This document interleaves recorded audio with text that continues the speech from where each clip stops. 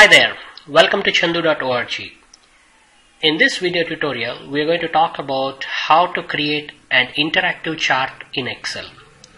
Interactive charts are one of my favorite type of charts that you can create using Excel. As the name suggests, an interactive chart will let your users control what goes into the chart. These are very fun to work with, and 99% of the time my end users, that is my customers, clients or my bosses, really loved it when I made an interactive chart, and thousands of my readers on chandu.org tell me the same. They tell that just by making an interactive chart, their boss really kind of head over heels over the Excel workbook that they made. So my suggestion to you is, if you are looking at a career where you need to communicate with a lot of people, then learn how to do these interactive charts, because it can really add a feather to your cap. Okay, so I won't tease you anymore. Let's go and see how to create this. This is the workbook. You can download this workbook from chandu.org. You'll probably see a button here in YouTube. If not, just visit the link beneath the video in the description and you should be able to download the file associated with it. So this is what I call as a basic interactive chart. There are many different ways to do these. This is one of the techniques that we will be learning today. Okay, so you are looking at some sort of chart that demonstrates sales and costs of Acme Incorporation from 2007 to 2012. Right, but there is a bit of interactivity built into here. This is called as a combo box. Using this, you will be able to select another item. For example, you could see the chart for profit trend. So this is the profit trend. Or you could see customers versus sales per customer. How many customers we had in terms of millions of customers, and what is the sale per customer that we are getting. As you can see, there is a very good increase of sale per customer from $4 per customer to $14. And percentage of market share, which is fluctuating between 20 to 40%. So these are four different charts that you can easily switch and see. This is what we can call as an interactive chart. You are only seeing one chart, but in background there are four different charts that are loading up here. So you might be wondering, how is this done? And that's what we will be learning in the next 10 to 15 minutes. The first step for any chart is, obviously you need to have some data from which the charts are created. So I have put some fictitious numbers and some calculations that will help us create the charts. So I won't be explaining how the charts are created, because that is anybody's guess. So let us just say you have made four different charts. The very first thing that you need to do is, I'm going to enable some of the Excel features here so you can see everything clearly. So let me just go to view ribbon and enable the formula bar and grid lines so we can see everything in the Excel grid.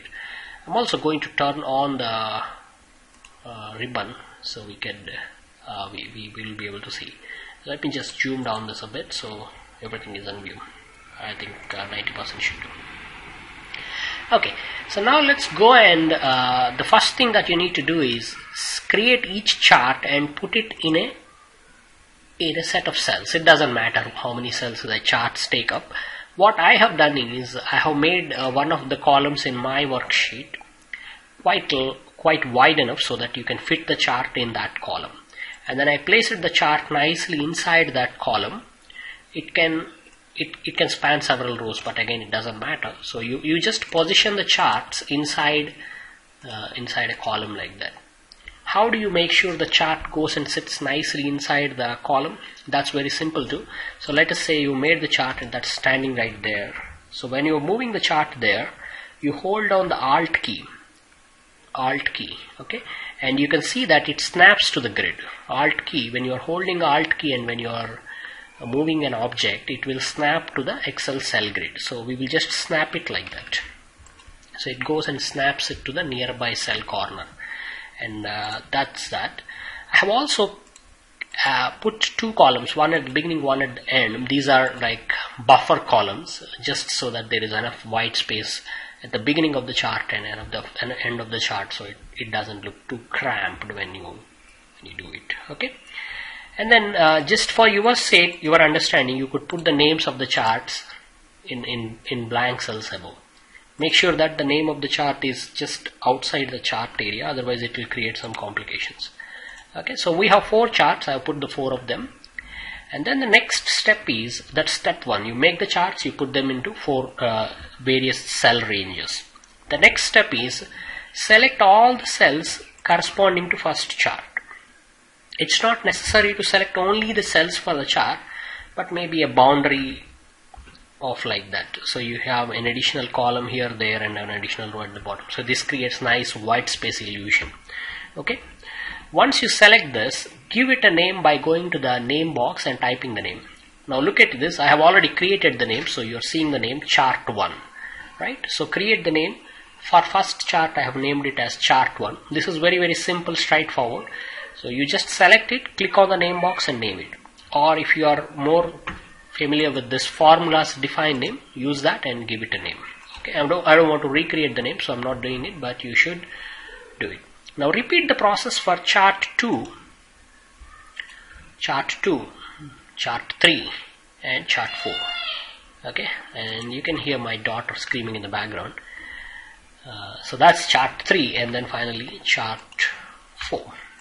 Okay, so once you have done this thing, we have created 4 name ranges corresponding to 1 chart at a time. You can check these name ranges by going to formula ribbon and name manager, and then you can see chart 1 is that, chart 2 is that, chart 3 is that, chart 4 is that. Right?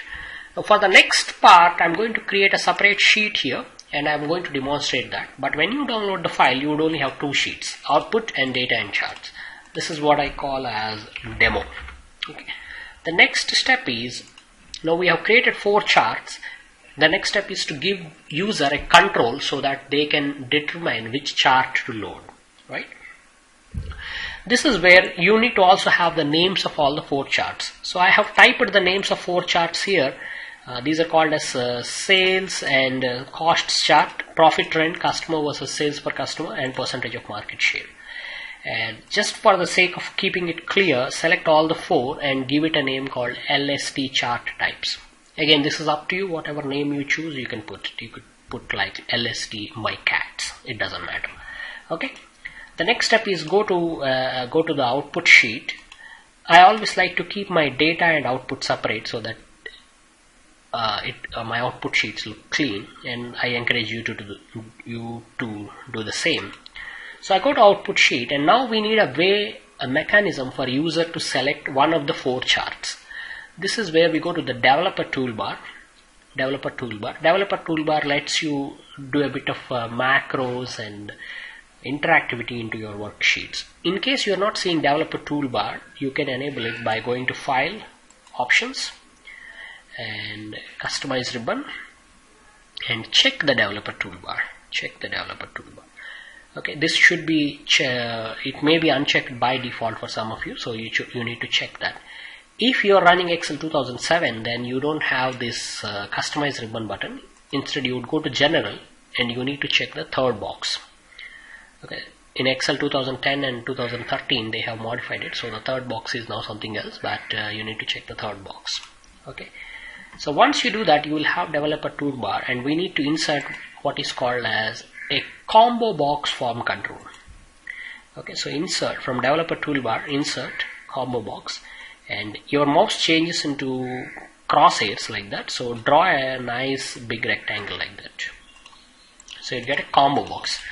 Now, any of you running Windows or Mac, or any of you who have worked with computer for even one day, you would have seen this kind of thing everywhere. This got a combo box, and using this you can select one of the menu options. This is what we have here, right? So we will now need a mechanism to tell Excel that this combo box should show all these 4 chart types, and then tell me which one is selected. So right click on it, go to format control, and it should load up the control tab. If not, go to the control tab. Input range is where the input values are. What are the input values for this LST chart types, right? Where should the cell link be? Cell link, we will point it to an empty cell like that. It doesn't matter which cell, select it. Then click OK. Now you will see all the 4, and if you make a selection, this thing will change. You notice that cell, it changes, right? Pretty nice and slick. So we have figured out a mechanism for us to select one of the charts and know which chart number you selected. The tricky thing is we know the number of the chart, but we need a mechanism to fetch that corresponding chart. So this is where we go to formulas, define name, and then we will write something called selected chart. Okay, we are going to create a name. Now this name will refer to one of the 4 charts depending on what that number is. If it is 1, it will refer to chart 1. If it is 2, it will refer to chart 2. 3, chart 3, likewise. Now you could write a lengthy if formula to do this, but a better option would be to use the formula called choose. Choose based on that. I'm going to just widen this so we can see this clearly. Choose that and then type the names. Chart 1, chart 2, chart 3, chart 4. Okay. So if it is 1, it will select chart 1, 2, chart 2, 3, chart 3, 4, chart 4.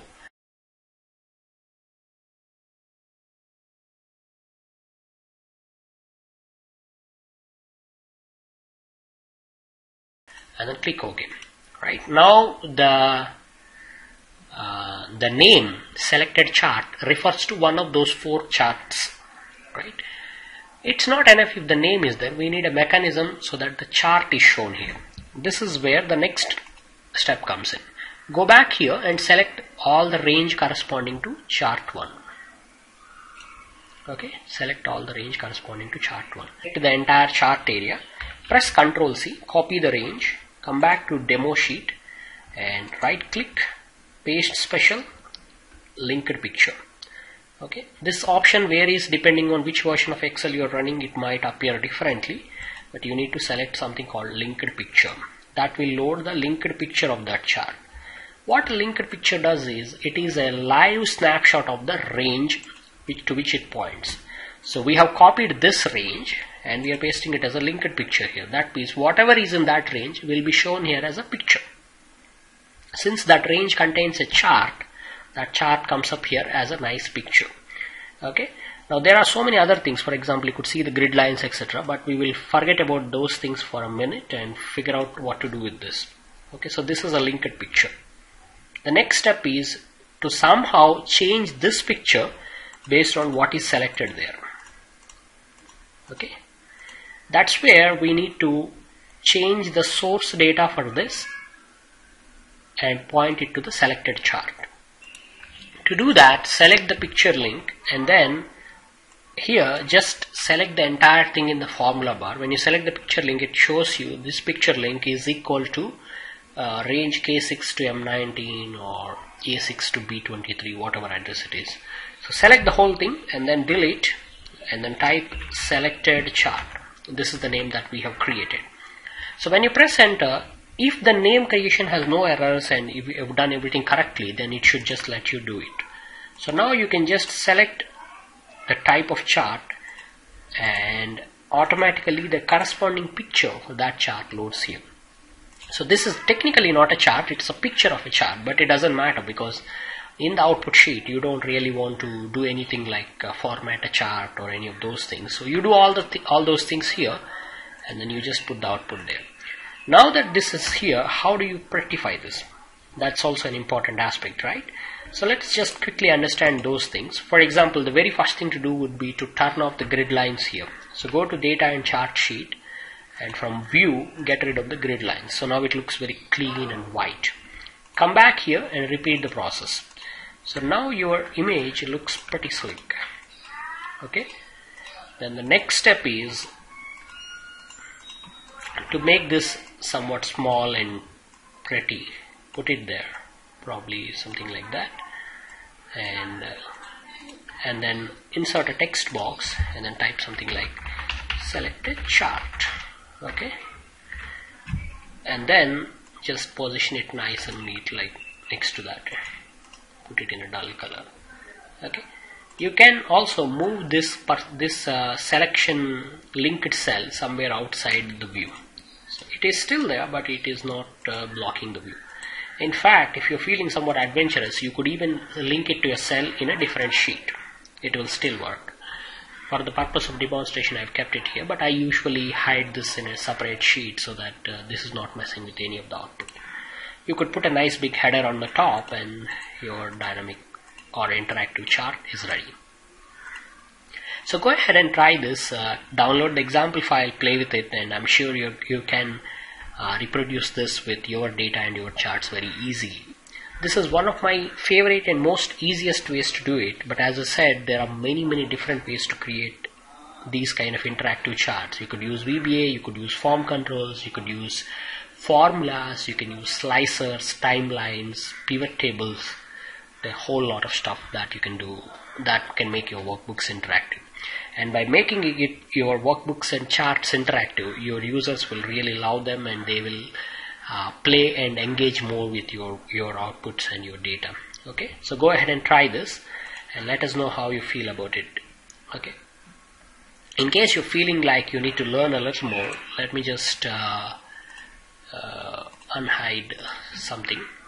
In the downloaded file, just click through the links. You could sign up our free newsletter, which sends you Excel tips and ideas and tutorials and examples and courses that we offer, all those details once every week. So it's a very good and free stuff that you can get. You can visit shindu.org, where we have more than 1,000 articles on various aspects of Excel, including advanced charting. Or you could consider enrolling in one of our online or live classes. With that, I wish you all the best, and I hope you have enjoyed this tutorial. See you again. Bye-bye.